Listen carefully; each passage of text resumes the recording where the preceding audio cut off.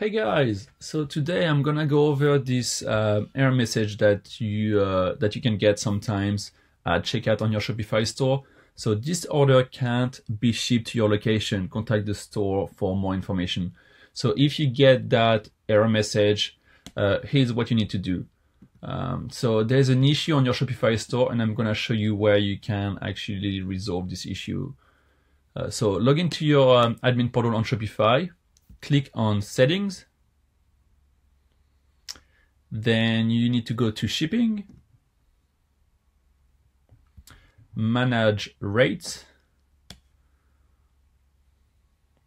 and then you will need to scroll down at the bottom and you will see the Zendrop app and you will need to add rates. So currently you're getting this error message because there's no rates for the product that you have imported from Zendrop. So what you need to do is add rates.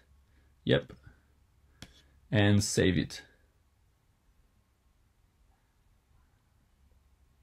All right, beautiful. So that should work. So now, as you can see, I just reloaded the page, and now your customer will be able to order product that you have imported directly from Zendrop.